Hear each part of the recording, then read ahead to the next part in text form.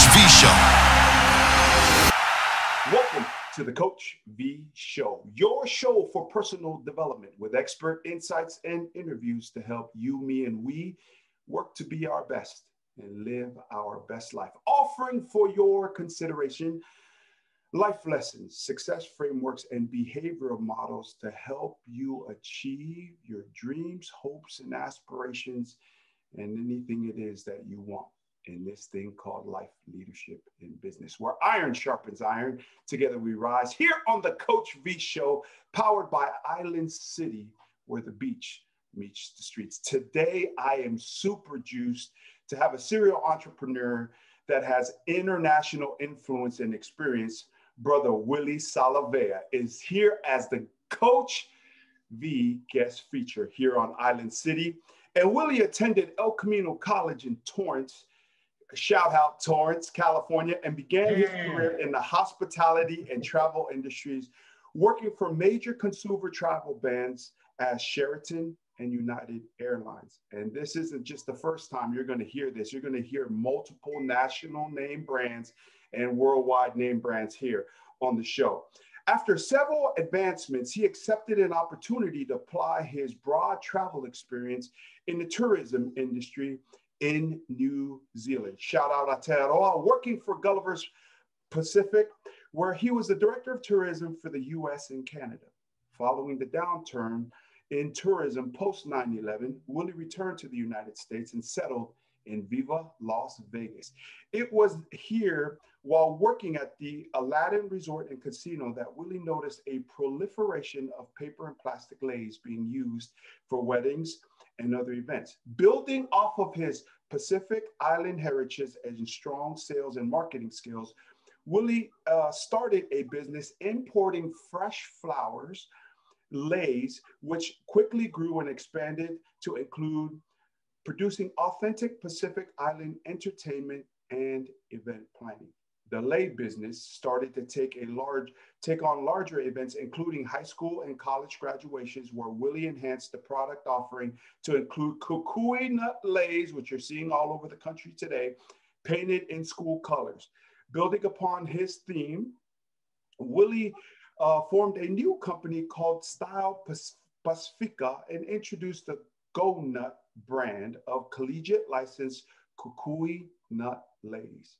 Over the years of expanding the business and the brand, Willie branched out into professional sports with licensing from the NFL, NHL, NBA, most recently added Mr. Olympia, designing and managing licensed apparel for Mr. Olympia events worldwide and running the officially licensed olympiagear.com online store.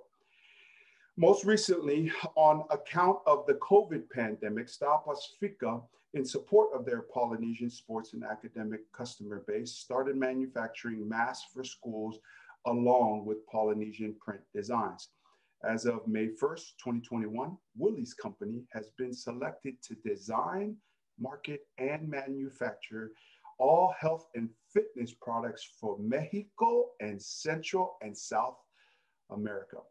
Married to his husband, Scott Ribeiro, and his son, Preston, makes up his family, comprised and living out in Las Vegas. Hey, what happens in Vegas stays in Vegas, but today we are sharing with the world, brother Willie Salave'a. Welcome to the Coach V Show, Willie. Thanks, Coach V, for the introduction. I appreciate that, but that was a lot of information.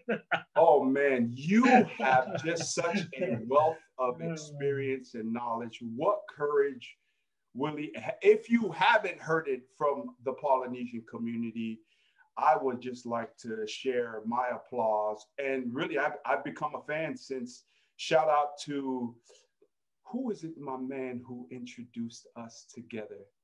Your brother. Oh, out of Texas. Oh my gosh. I just lost his name.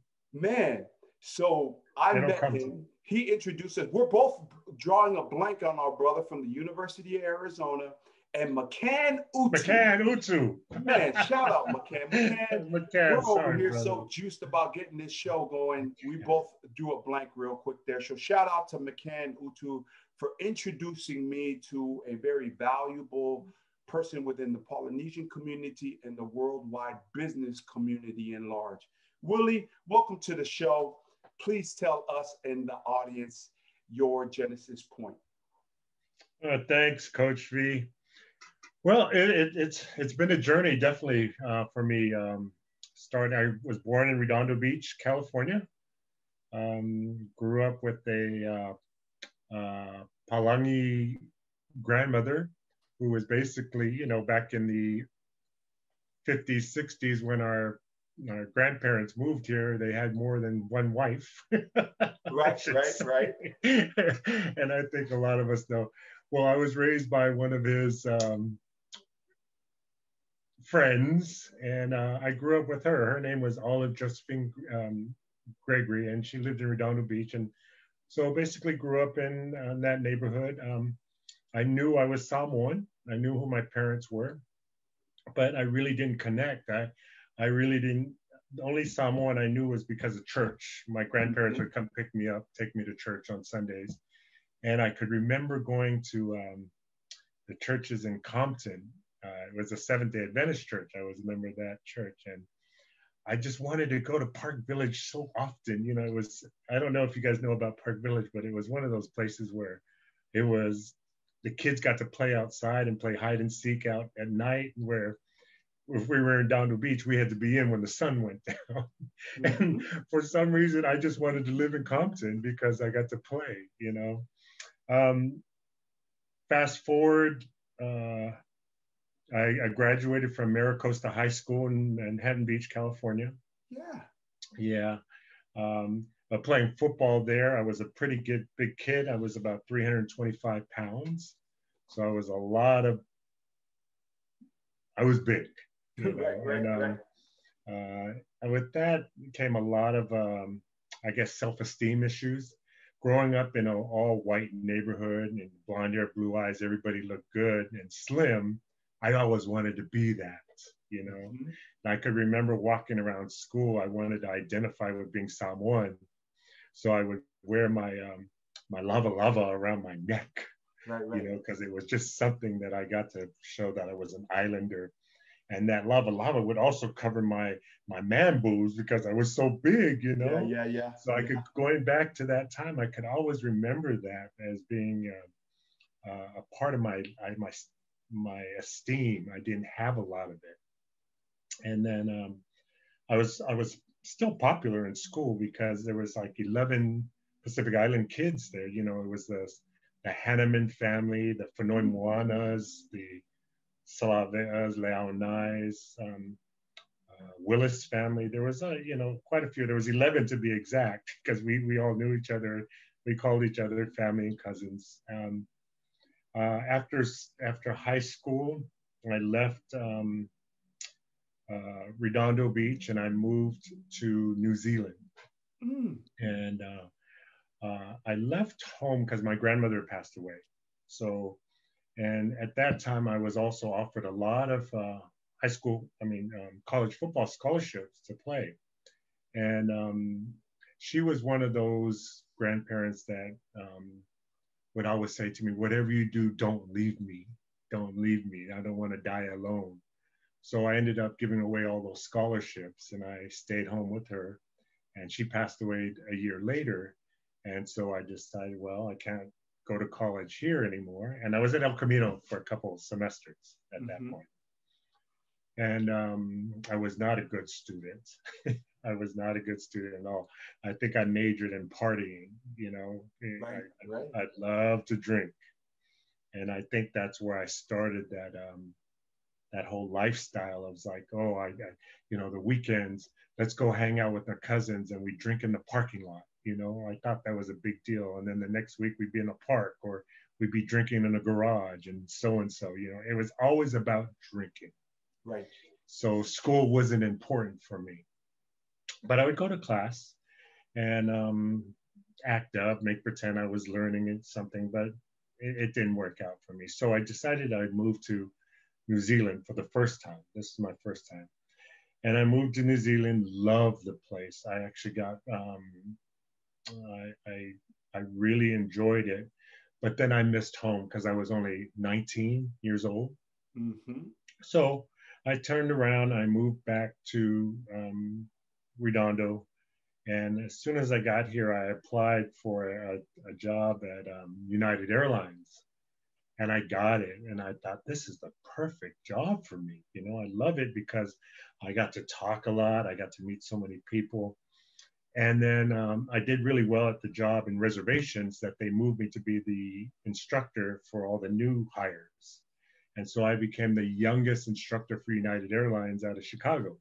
They would fly me back and forth. So all the new hires, and I know there's a lot of people that work for United Airlines that are still there that I trained. And I did that job for 8 years. And during that time, I used my travel benefits. I was broke as hell, but I used my travel benefits. And that time, I worked two jobs. So I worked like 6 to 2:30 in the morning, or 6 a.m. to 2:30 in the afternoon at United Airlines. And then I rush off to the Sheraton Hotel, and I worked there from 3 to 11:30. And lo and behold, that's when Polynesian Airlines used to fly here from Upolu, and that's where their crew stayed. Well, that was, oh gosh, you know, every time the crew arrived, again, you know, where did Willie go? With the crew, and we just party all night long. So right. my drinking had become a very important part of my life. And the reason I'm sharing that is because it'll lead up to other parts of my life. Yes, sir. So while working at United Airlines, I've got to share this story because I'd get on a plane when I didn't have any money. I was able to travel free, and I would jump on flights like from LA to New York, right? And they would put me in first class because that's the benefit you get when you work for an airline.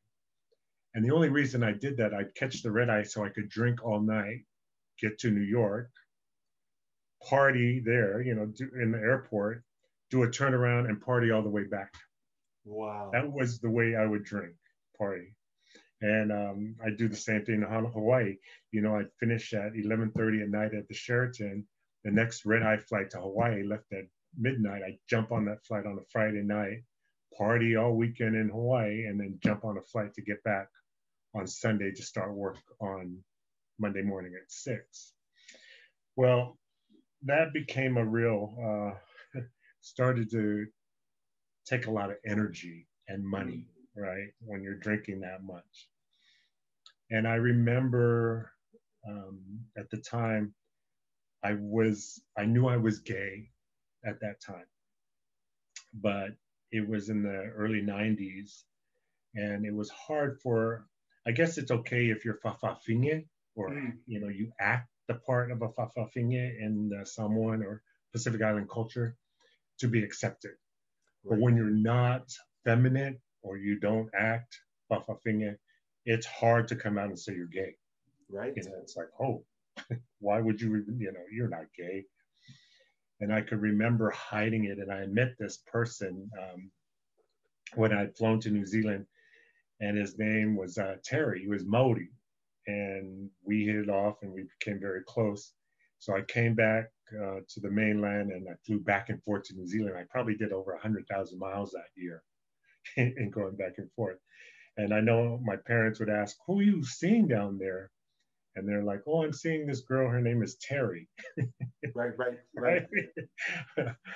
And then it came to the point where I ran out of money, you know, because I was traveling there and all that. So United Airlines had given me we had buddy passes. So we had 6 buddy passes at the time. And I could remember going to New Zealand, and I went down there and I put an ad in the newspaper for people in New Zealand who wanted to buy a buddy pass for $1,000. Right. And I would sell it to them so that I could get money. Well, one of the United Airlines employees found the ad down there, right? And reported me. And when I got back to the US, I was fired. Right. It was like the worst. It hurt me so bad because that was the greatest job I ever had. But then now I look at my life now, I understand why things happen the way they happen, you know. And I could have stayed in that self-pity or woe is me, but I didn't. And so I ended up moving to New Zealand, and I was with Terry for a while, and things were great. And I got a job for the Price Waterhouse Cooper as the USA representative. So what that meant is for as a destination. So what that meant is I would travel to these wonderful places, and I would promote the USA as a destination. It was such a cushy job. Right. And so I did that for a long time while living in New Zealand. And then same thing. I was in Fiji on a conference with the company, and we were staying at the Sheraton dinner aisle, had way too much to drink, and caused a scene. Not going to get into what the scene was, but again, lost my job, fired. And us Polynesians, we've been known to make great scenes, both negative and positive, right, Willie? Right, yes.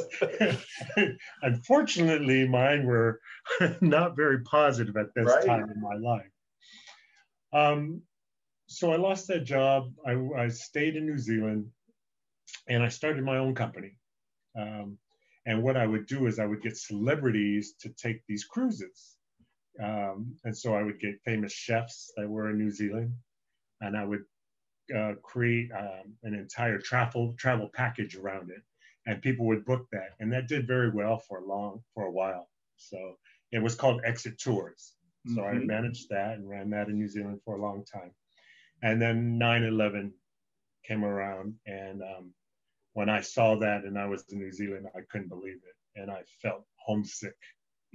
I felt like I had to come back home. So I jumped on a plane, came back to Redondo Beach, and I could not justify paying $1,500 a month for a studio. That was still 5 miles away from the beach, Yeah. And at that time, people were saying, go to Vegas, everybody's moving to Vegas. That's where it's happening. So I did, and I thought I could easily get a job here in the casinos because I worked in the travel industry. Well, when I got here, I couldn't get a job. It was the reason I couldn't get a job is you had to have credit. They do a credit background check on you when you get a job for the casinos, and I didn't have any credit because I'd lived in New Zealand for 8 years, and so I needed money. And so I took this job. I don't know if you guys have ever been to the malls, but those annoying people that pull you in and say, come here, come check this lotion out. And they put lotion on your hand and you rub it all over and say, can you feel how soft your hands? And it helps eczema and it helps this. Just a load of crap. That was my job, and it was a commission job only. And I could remember how humiliating it was for me to go from where I was to doing that. And I could remember there was a Yankee Candle store next to that cart, and I would jump into that store anytime I saw somebody come in. And I continued at that job for months, and I remember people walking into the Aladdin Casino and Hotel with plastic leis, the one. Silk leis. Yeah. And I would look at them and go, how tacky wearing those on your wedding day. Right. So I thought, let me go upstairs and just tell the people up at the chapel that I import leis from Hawaii. Let's see what happens. And I was thinking nobody's gonna, call me. And I wrote my name on a piece of paper and gave it to them. The next day I got a call. They wanted leis for a wedding. And I had no idea of how to do this. Like what I had no idea. No, you didn't know. I didn't know what wholesale was. I didn't know what retail was. I didn't know what markups were. I just knew that if I bought some, I'm going to add some money to make some money. That was common sense, right? So the only place I knew where to get leis was when I was in Hawaii, the lei stands at the Hawaii airport in Honolulu. Right. So I thought, well, who would I know there? I don't know who to call. And that's when we had the phone books. But I only had the phone book for Las Vegas. Right. And we didn't have the Google kind of thing. Oh, let's Google leis. So I remember, okay, a common name is Moana, right? So I looked up more. I did 4-1. Can I get connected to Auntie Moana's lace stand? And I got Auntie Moana's lace stand at Honolulu Airport. And I But you had ordered. no idea if there was such a Moana's lace stand. No idea. I just thought, let me try. Okay. It's a common name. It was either going to be Moana or Leilani. Right. Real talk. So I called. I got Auntie Moana's lace stand. I said, I need to order these leis for a wedding. Can you make suggestions? So she did. And then she told me how much money it was. I was like, oh my gosh, how am I going to get this kind of money? So I borrowed the money from the people that worked at the kiosk for me, brought the leis over, they shipped over. I marked them up twice the amount. So I doubled the price and they bought them. And they thought it was the greatest thing ever that they could get leis in Hawaii, in Vegas. So long story short, I became the lei guy. You know, people were like, oh, call this guy, he could bring leis. And because of all the wedding chapels in Las Vegas, I was doing really well. So lo and behold, I quit the aloe vera stand. But there was a job out on the strip that people they were making great tips. I don't know if you remember the pedicabs where people sit in the back and you ride the bike on the Las Vegas Strip. Yeah. They had them. Well, I took that job. I thought this is great because what I could do is sell leis from the back of my pedicab. If you get in, you could ride it and then you pay $10 for a lei. Because I was only paying $1.90 for them from Hawaii. Wow. And I was selling them 10. So I learned retail really quick, right? After that experience. And so I would sell these leis, and then any extra leis I would have left over, I would put my bike away, and then I go in front of the Bellagio at like 1 o'clock in the morning. And I would be out there getting my hustle on to get rid of the leis because I needed to make that money back. Right. So I'd stay out there. I'd get kicked off from the Bellagio hotel because you're not allowed to sell in front of the Bellagio. And I'd cross the street and go over to the Paris hotel. I'd get kicked off of that. And then I go back in front of the Bellagio, just back and forth, getting kicked off. And then I found out that they could kick you off the hotel property. But not the sidewalk. Not the sidewalk where the bus stop is. That's so right. I was on the bus stop, working the bus stop. And then one night I was there, this guy taps me on the shoulder and he says, are these your leis? I'm like, well, what do you want to know for? And he's like, I'm the director of entertainment at MGM, the big hotel.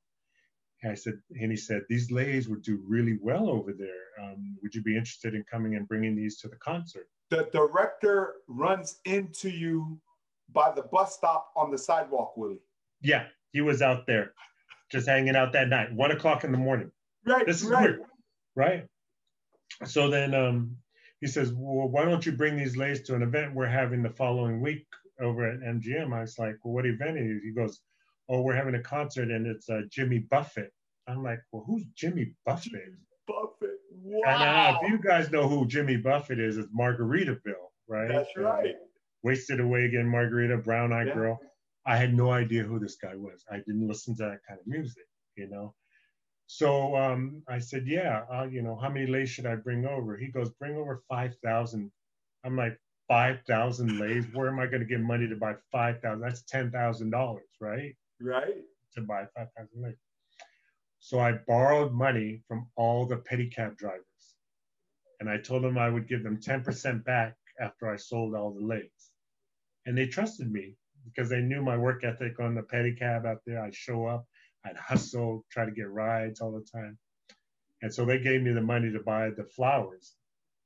And so we went out to the event and I called my mom and all the aunties and they came out in their muumuus. Yeah.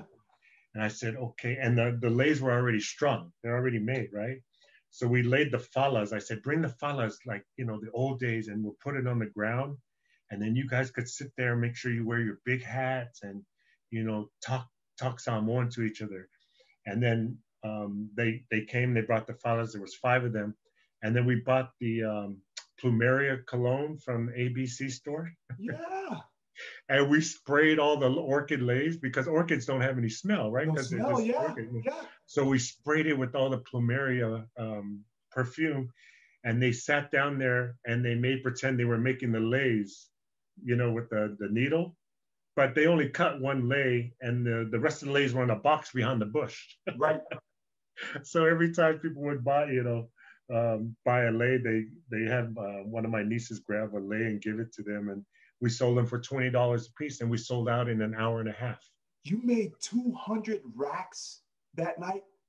Oh, we made a lot of money that night. You talk 5,000 leis times 20. Yeah.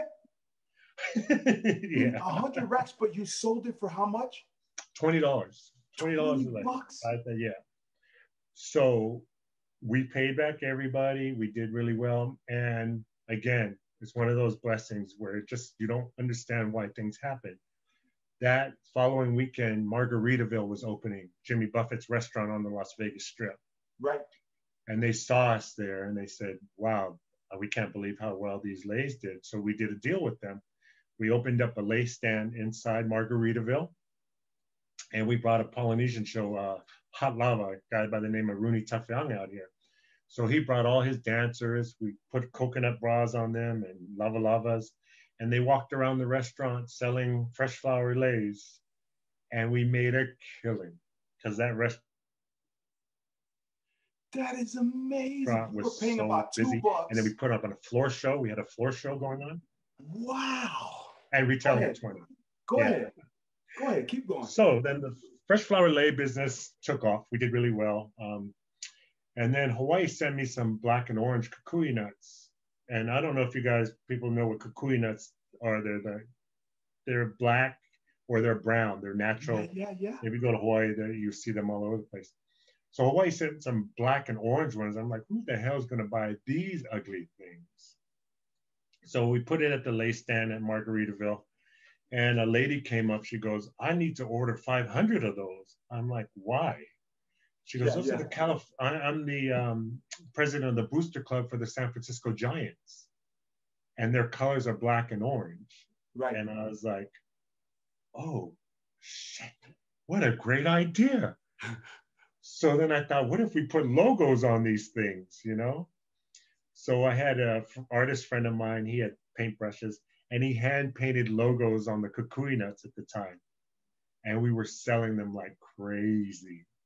Yeah, I think the first one I might have seen like that a handful of years ago, maybe was USC.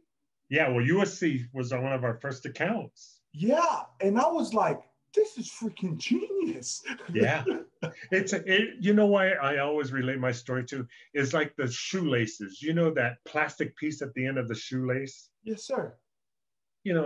Millions of dollars are made from that little idea. Yeah. And I just think of my idea. I go, why didn't somebody think about this? Kukui nuts, necklace. But it happened. So what we did from that day when we were in Margaritaville, we thought, what a great idea. Let's get these, let's put college logos on these, or let's put logos on them. So I went to a show in Pittsburgh. It was the alumni show. So all the colleges from around the country go to this trade show, and then they look for new items for their alumni. So we went to that, and I met a group out there in Pittsburgh, their Pacific Island group. They came and did a show before my presentation to the group. I always try to incorporate Pacific Island culture. Yeah. In my stuff. So it was awesome. So we did that, and after everybody comes to the tables to look at your product and touch and feel, our booth was so packed. Like people they're like, oh my gosh, we want to order this for our alumni. They love this. They could wear it to the football games. And then the question came, well, who do you license this with? And I'm like, what's a license? Yeah. Right. No clue what licensing was. And I said, simple question. So how do you get licensing? Right. And they said, well, you need some history with us to get licensing. I'm like, well, if I can't license the product, how do I get history? Right. And so they suggested I team up with a company that already had a license and put this under their license. And so I did. I did my research. I met this woman out of Washington, D.C. Her name was I'm not going to give her name because there's more to the story. Yeah. It's all good. Yeah. She was great. You know, she was wonderful. I flew her out to Vegas. She met with us here. And so what we did is we would give her the product. We would make the product because we manufactured it. We would sell it to her. She would license it. She would sell it back to us, and we would distribute it to the colleges. Well, that did really well for the first year. We were killing it in the industry. We were in every bookstore, every football game. It was just rolling in. And it did so well that the following year she called me and said, well, we want you out of the business. I'm like, what are you talking about? They're like, well, we decided we're going to do this on our own. Right. And they're going to take your idea. They're going to take your idea. Yeah. They did. Because they have the licensing and they felt like they had leverage, right? Yeah. She had the license. So we were stuck, and I had invested everything I had made. So we almost went bankrupt. And I was like, I'm not going to let this slide. You know, that's a Pacific Island product. It's a jewelry.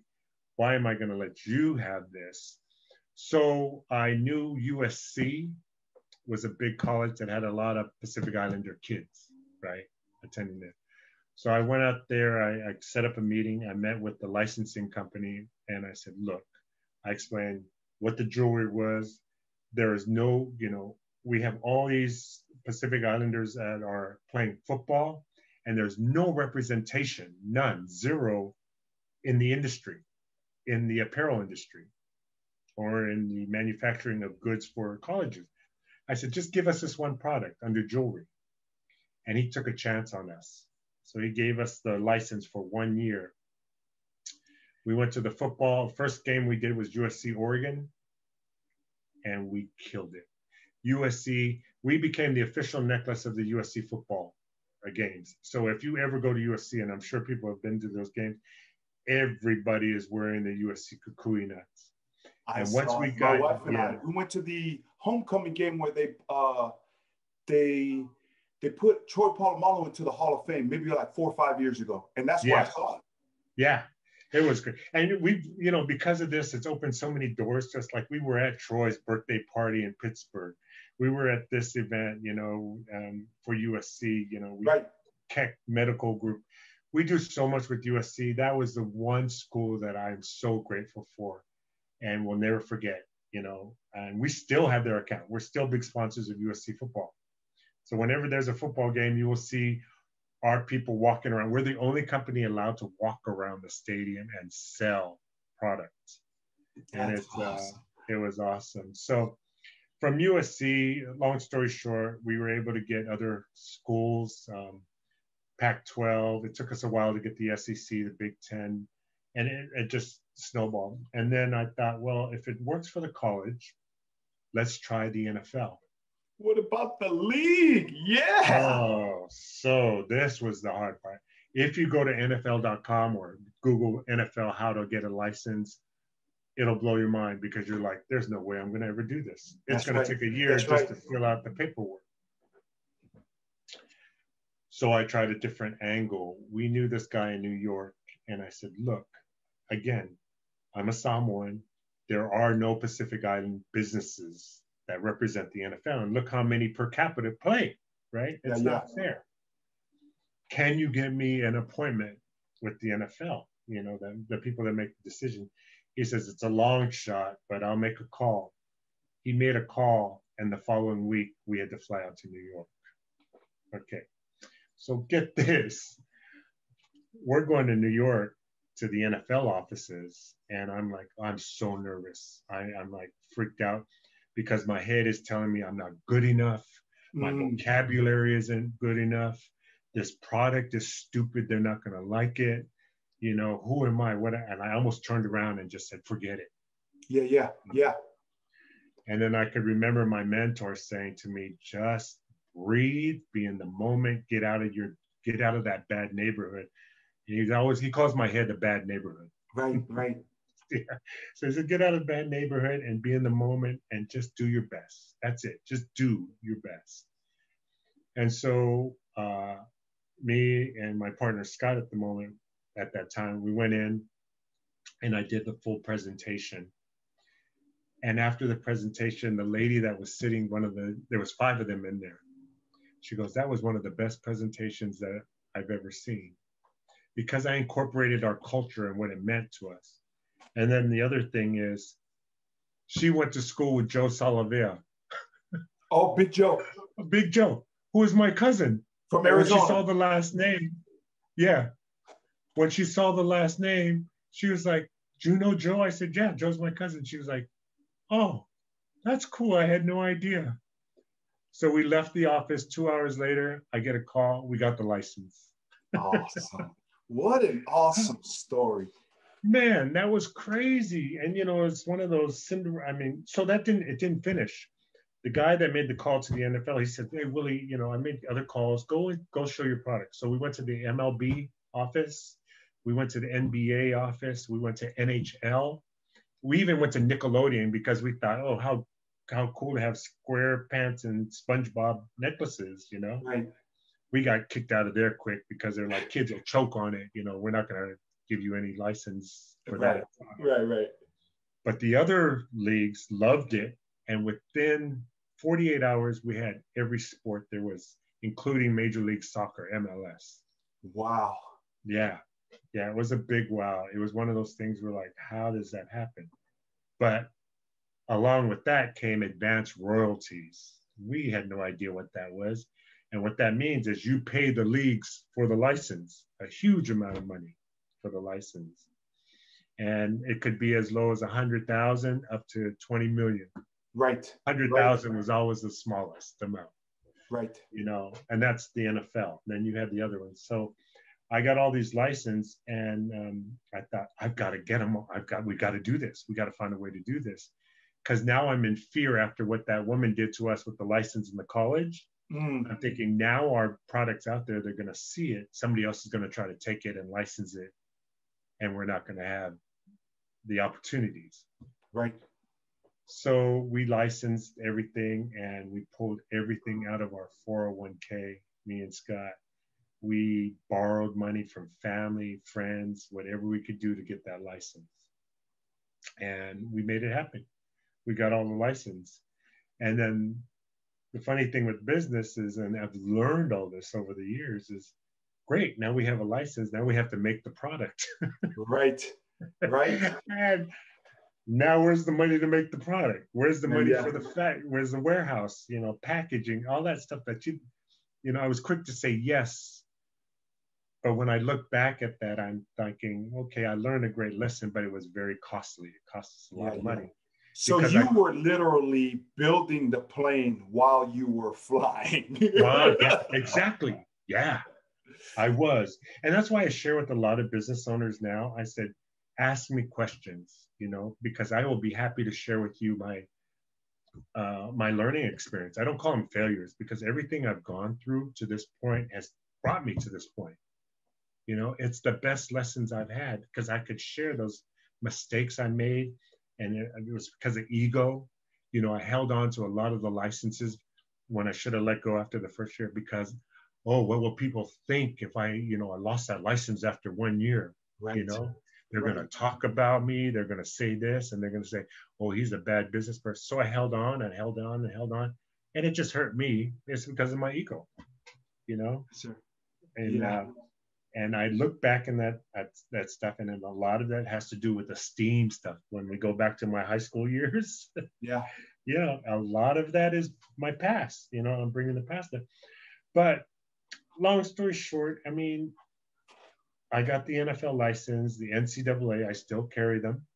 The NCAA, the NFL license, I only do on special occasions with special events, is because that has opened up so many opportunities for me, having had those licenses, that now I'm in every single grocery store in California. For now that we did all the colleges and NFL, now we do them specifically for events. So Olympics, we'll do them.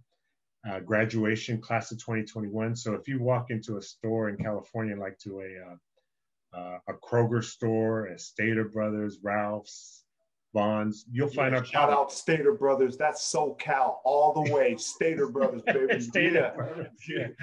You will see our product in there. And 2 years ago, we went national with Target. Right. And that was a great event. So this year, and this is it. The ball's in our court this year because everybody wants the product now that things are opening up. Yep. And it's been very difficult to supply because we can't even get cardboard for the shippers. Shippers are the displays that go into the stores where you just pop them up and then you put the product in. Yes, sir. For those that don't know. But we can't even get cardboard because Amazon has purchased all the cardboard for shipping product during the COVID. There's a shortage everywhere on cardboard. Yeah. Yeah. So we're at the point we had to turn them down. We turned down Target this year. Wow. And it was hard for me because I'm looking at the dollar signs. You're like, oh, shoot. But I've remembered in the past, everything for a reason. There's no, everything for a reason. And we're not ready for this year to carry Target, but we've got other stores. So I'm grateful for all that. And I've just it's been a wonderful journey. I've been also, we talked a lot about my drinking, I've been sober now since September 25th, 2003. I haven't touched a single drop. About 18 years? 18 years. It'll be 19. Man, so that's amazing. Sober for that long. Yeah. But just like when I had to do anger management counseling in college as a college senior, my counselor made me understand that every time I was drunk was when I got into issues and while I was in her office anyway. That's the awareness that you got before 2003, right? And we know this as people that either are alcoholic or I was borderline, I guess, alcoholic. I mean, I drank all the time like you. Like listening to your story, that was me. Everything associated with a good time and now no longer working was with alcohol. But then it also got dark really fast because as soon as it got after 12:30 and anything just didn't go right, it was a snap. Come on, Willie, real talk, right? So first off, congratulations on 18 years and finish off your genesis point to now making a point about alcoholism and just the bad Willie that shows up. So the bad Willie, I was one of those guys that would be on the corner. You see them now, 7-Eleven. Hey, bro, you got $1? Can I get $1? Because my only goal in life was to get that next 40 ounce. And I saw 40 ounce because that was the fastest way to get a buzz. Yeah. And I graduated from the 40 ounce to the wine box, from the wine box to hiding the vodka, from the vodka to the scotch. And it was never enough. I would always think, oh, I'm so bored. Let me drink. Well, it was fun for the first hour for me. Then after that, the rest of the evening was like, it was a dark place. You call it a dark place. And nobody wanted to be around me. And you talk about self-pity. If you're already in self-pity and you start drinking more, and then you throw on those slow jams, oh, it's over. Yes, sir. It's over. Woe we is start me. Giving a concert with our own mental issues within us, right? Yeah. Woe is me. Look at me. Nobody loves me.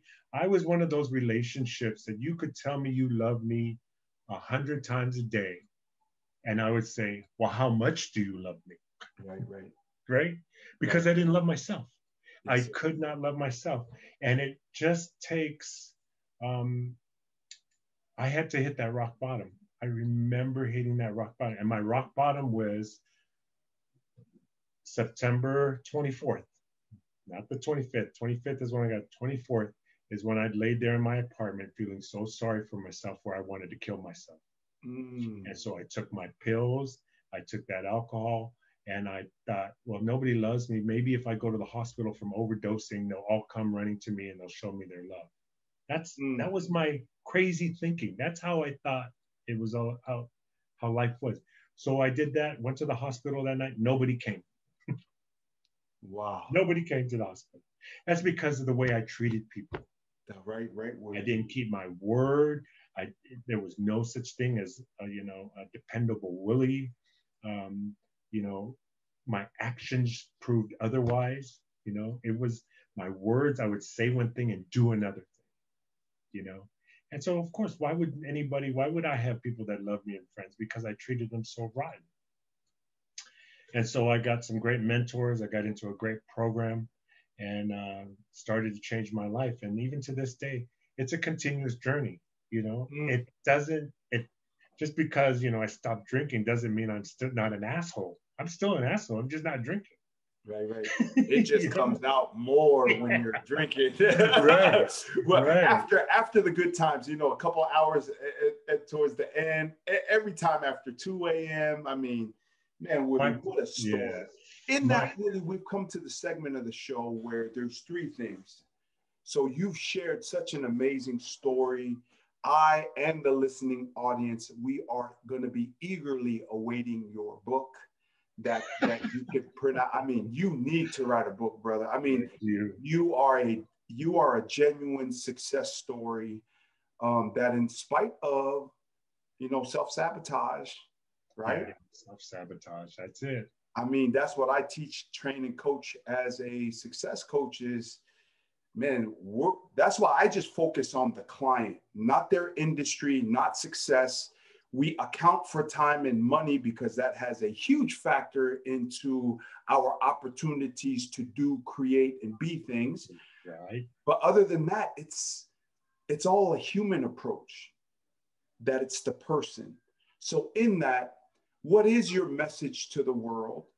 And who would you like to shout out? And in that realm, start with that. Like, what is Willie Salavea's message to the world with all of the experience you just, I mean, used to travel and fly just to party in the sky, right? Yeah. And I mean, that was your deal. And then you started to figure out a few things. You've been in New Zealand. Somebody tried to bully you corporate wise, right? Somebody tried to go gangster on your product. Right? Yeah. Of all these things, what are the 1 to 3 things that you like to share that's Willie Salavea's message to the world? Staying in the moment, letting go of fear. You know, fear kept me from doing so much, you know, and sometimes I kick myself. I'm like, I could have had this sooner.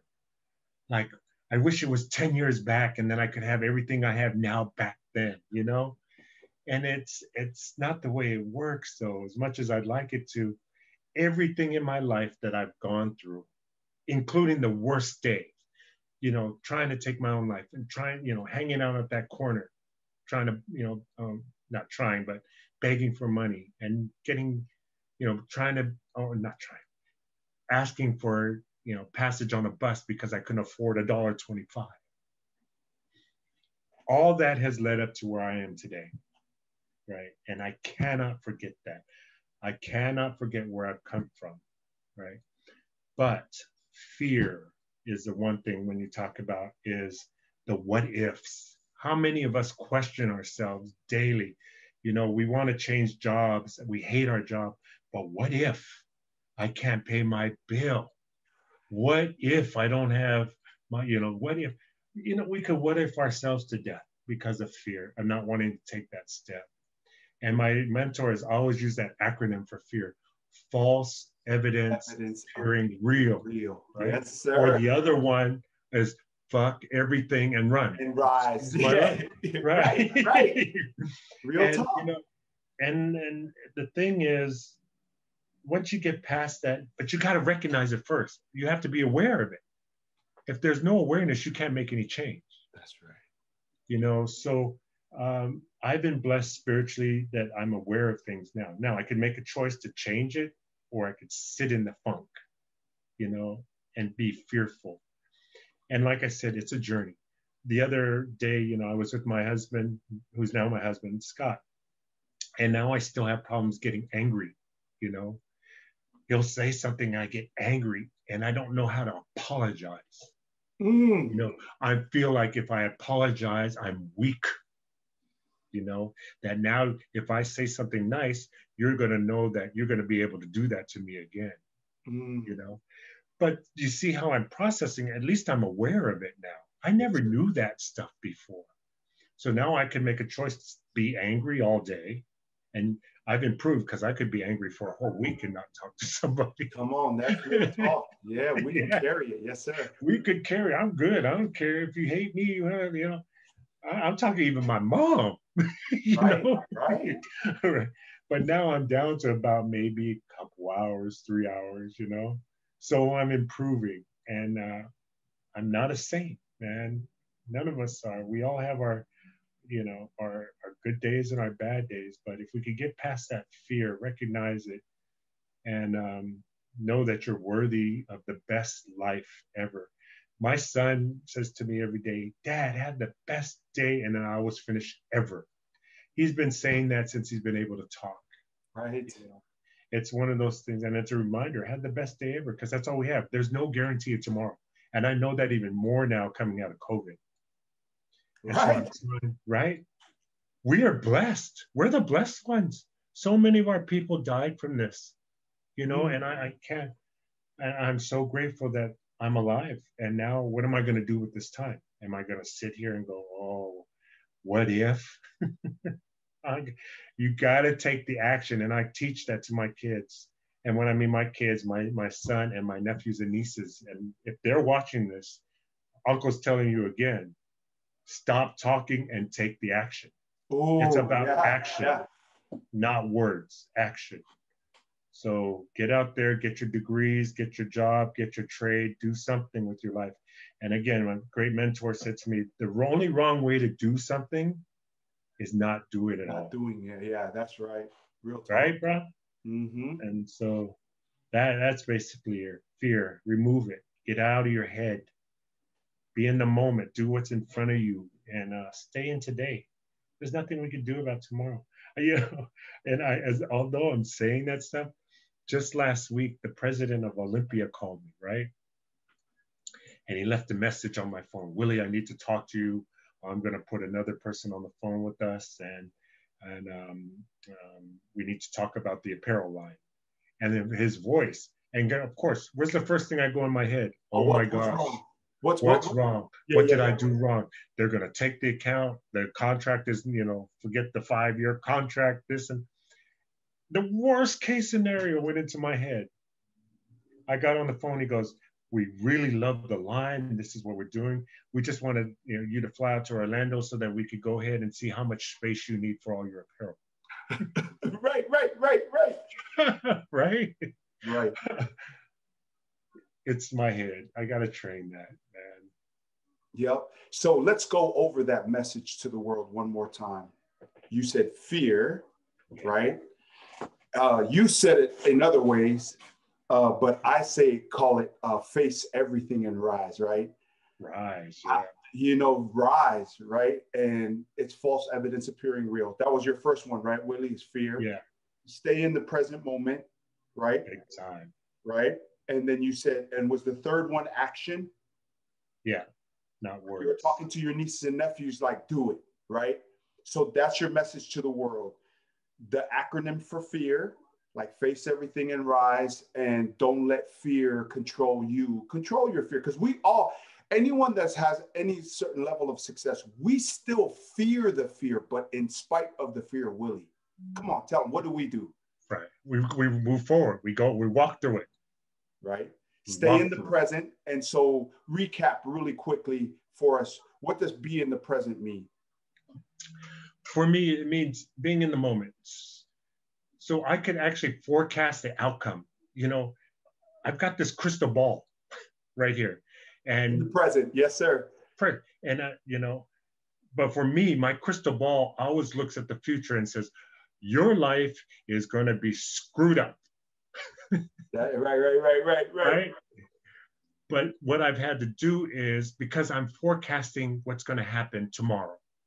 Right. But if I stay here in the moment and I'm talking to you right now, I'm having this wonderful conversation, you know, I could be present, I enjoy this and share my experience, strength, and hope with you.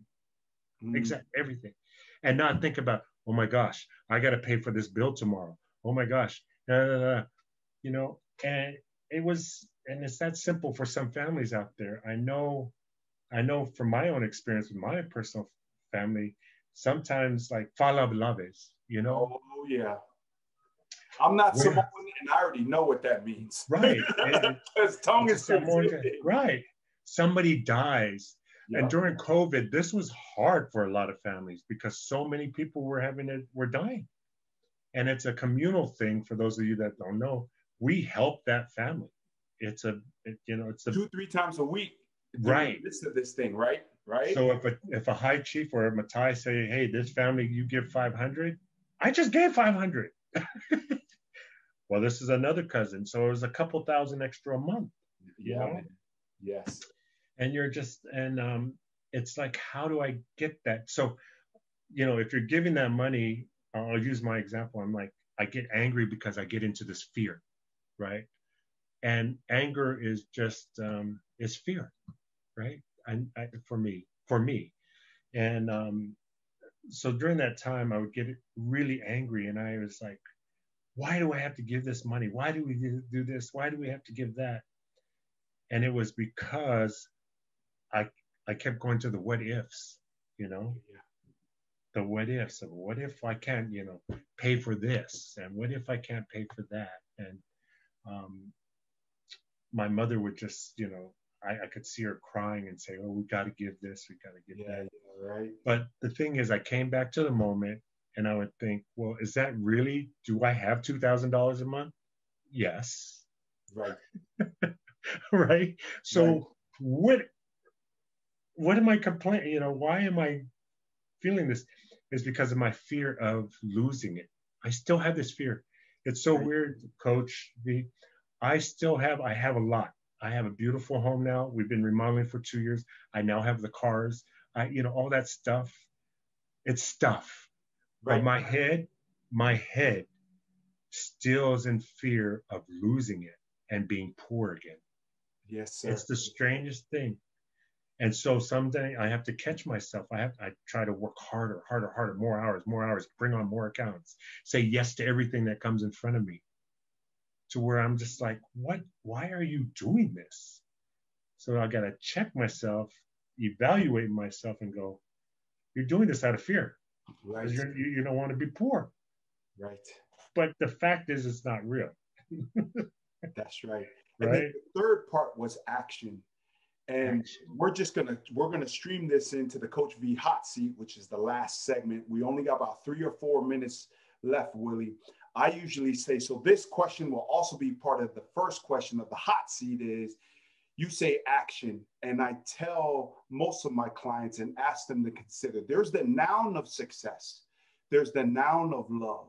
But both success and love are nouns that work better as verbs because without action, Right. love That's it. That's work. it. Your thoughts on the Coach V hot seat, Willie? Oh, I love that. Noun versus verb. Yeah. Yeah. I was like, oh my gosh, don't ask what an adjective is. What are you talking about? It's true that action, we have to take action. I could sit, one of my things my mom always says, oh, just have faith and pray. That's true, partially Yes, true. sir. That's part of it. That's part of the That's equation. part of Yes, it. sir. That's part of it. And I've learned that as well, that you've got to surrender, turn it over. Mm. But you can't just turn it over and just not do anything. Yes, sir. I believe there's a power out there, whether you call it God, Buddha, whatever you choose to call this power. But for me is like, I have to, when I turn it over, then I have to ask for the knowledge of what is my next step. Mm. Right. And I've learned over the time that sometimes I just got to sit quietly and just do what's in front of me, because sometimes my prayer could be this, like this: God, what's taking you so long? Right, right, right. And then God would be like, oh, so now you need to practice patience, huh? Yeah, yeah, yes, sir. Let me hold on to the answer for a little bit longer. And there's many times in my life where I thought I knew this is my plan. This is my life. It should be this way. And when I was so focused on this, everything else was happening over here. I was missing out on, you know? So it's like sometimes my best plan isn't what's meant for me, I got to stay open. Mm, You know, you got to stay open, and it happens. It really does. Like my nickname sometimes would be, "Here comes analyze this." And that's my nickname, analyze this, because I was asked why, you know, instead of doing, that's right. That's right. instead of I want to doing. add to that this part of the hot seat question. And because what you're talking about is accountability as well. And to Yeah, me, I think so many people are unaware that they're not only accountable, that there will be consequences for your choices in what you do, yes. but we're also accountable for what we do not do. Take 30 seconds and touch on that for me, Willie, please. Ooh, that's strong, Coach B. What Real we talk, don't right? do. That's the highest level. It's like, yeah, you're accountable for what you do. Yes. I think a lot of people understand that, but there's a higher level of consciousness and awareness of that without planting the seed. We are now going to be accountable for what we do not get, which also causes some of your anxiety and fear, correct? Right, Right. So right. there is a duality in that, but people don't understand that it is in the learning, it's in the process, it's in the doing that we learn that we should not do this and we should be doing it like that. Your thoughts, Willie. Take 30 seconds because we're running out of time, but I want to get to one more question. That's really powerful stuff. I never thought of it that way. You know, being accountable for not sharing. You know, That's right. and I could only relate that story to me being an alcoholic. You know, unless I had gone through that, I can't. I can't keep it. I have to give it away. That's right. Right. In order for me to stay sober and to have what I have today, I have to give away. I have to be of service. I have to do things for others, you know. And that I've always noticed that when I'm always, depressed or sad or, not getting my way, it's all about me, Right. Me too. right? It's all about me, me. And the best way to get out of me is by doing service to others. Real And talk. so for me, like if that happens, or I have to share my story with somebody else, another alcoholic who might be going through the rough patches, and I could relate. I share my story. I don't tell them what to do, but I tell them my experience and what I did to get out of it. Right. Right. And so I think that's important because I've been, being Pacific Islanders, we're told, from the church, do this, Yeah. do that, do this, do that. And for me, and I'm sure for a lot of entrepreneurs like yourself, as soon as you're told what to do, if you have a personality like me, I'm like, oh, really? I'm Yeah, not that's going to right. do it now. Real talk. That's real talk. Yeah. And here's the last question on the Coach V hot seat, which to me, I really present for the highest level leaders in county, city, and national agencies, CEOs, and the big dogs is this. Here's the irony of success. And then please take 30 seconds to a minute to reply on what is on top in the forefront of your mind after I say this. The irony of success is that to be successful, we must be totally focused, absolutely immersed, and absolutely committed. The irony of that absolute focus, commitment, and to be fully immersed is we leave ourselves susceptible to being unaware and blindsided by neglect. Your thoughts? Ooh, that's tough. I'm not clear really on what that means right now. So maybe in layman's terms, you could help me out with that one. Again, I'm going to say, and you'll catch it. The irony of success is that you must. So success demands focus, absolute full immersion, and fully committed. Mm-hmm. But in that full commitment, total focus, absolute immersion, we leave ourselves susceptible to being blindsided by neglecting other facets of our lives, say our physical, mental health, Right, or family, yeah, our family time, our spirituality, our finances. We start focusing on just the outcome, and which is good because success, that's the only way to be successful. But the irony is we pay a cost. So what is your thought on that? It's like, yes, because you said it. unaware is unaware. So if you don't think like that, then that's when really you leave yourself susceptible to neglect, right? And not being aware, because people don't think about, oh man, I'm burning my relationships by doing this. I'm burning my spirituality. Yes, we live in this lifetime between anywhere, if you're lucky, 67 to 105 years old. But eternity on the other side is a long ass time. And when you're focused and you're trying to succeed in this life, we start to neglect. And we know it, but we're so unaware because we're so focused, Willie.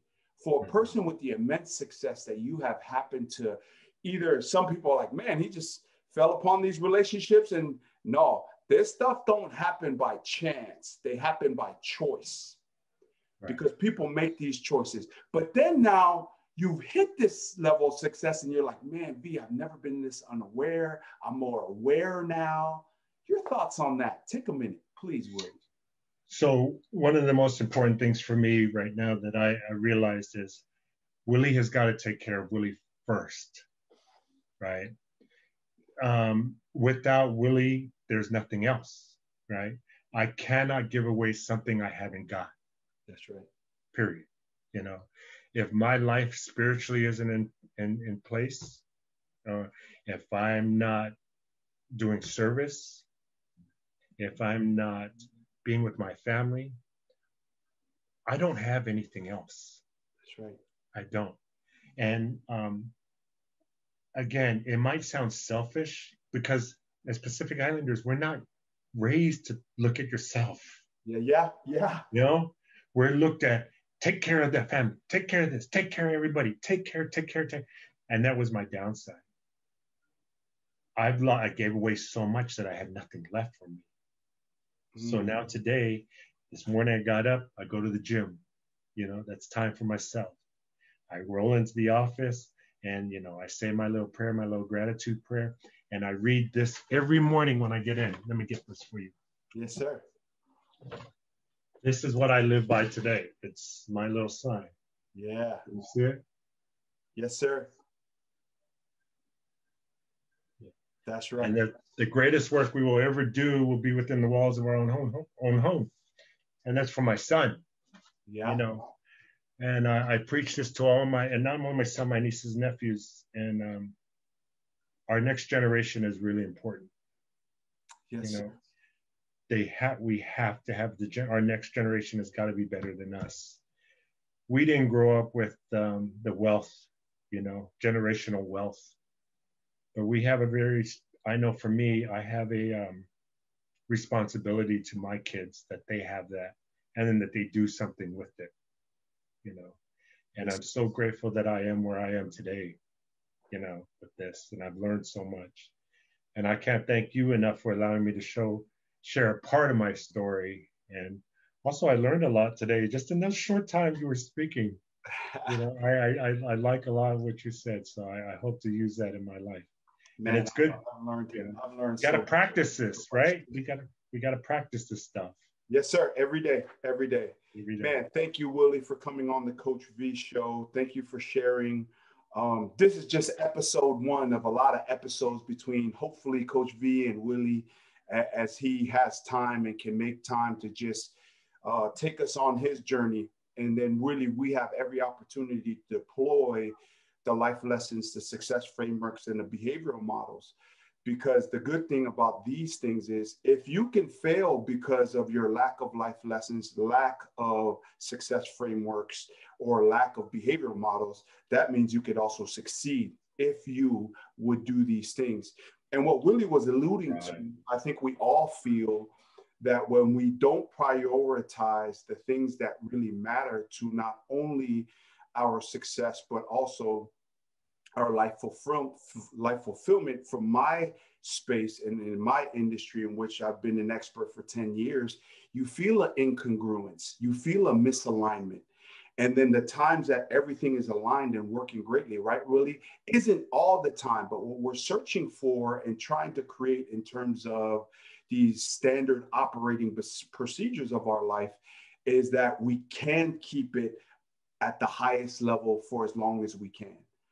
Because all of us are in this position, as Willie already alluded to, but it's not a permanent position. My life, my positions, the standing that I hold in the community, and Willie, these are transitional positions because they do not last forever.